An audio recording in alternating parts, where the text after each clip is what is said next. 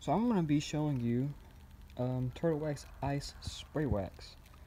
I just washed the car, you know, just normal.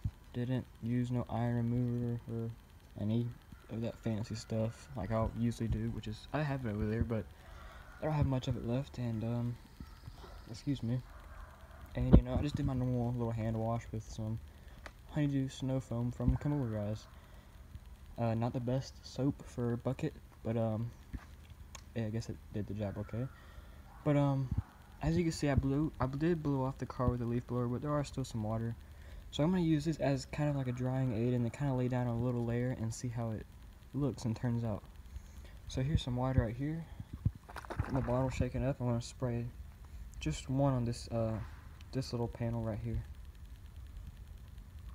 Uh-oh, hold on. Gotta prime it first. Okay. Well, actually, probably two. And it's also, you know, it's a spray wax, obviously, but it can be used as like a drying aid as well. So there's two sprays right there. Grab my microfiber, kind of spread it around,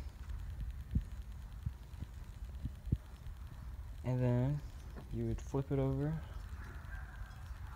dry it, and then you'd probably want to grab another microfiber just to follow up with, maybe if it's streaking just a little bit. But this is just a quick little show of Turtle Wax Ice Spray Wax. But yeah, ain't much to really tell. I mean, it's just a spray wax. It's probably one of the better ones anyway.